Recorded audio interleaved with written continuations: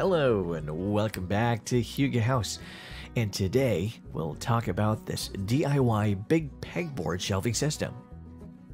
You want to learn? You want to learn some new woodworking techniques and need simple DIY wood projects to start with? Well, this DIY big pegboard shelving system is for you. It's quick and easy to make, and you can turn any boring wall into a whole new point of interest with it. Better yet, the pegs allow you to reorganize these shelves to your heart's content.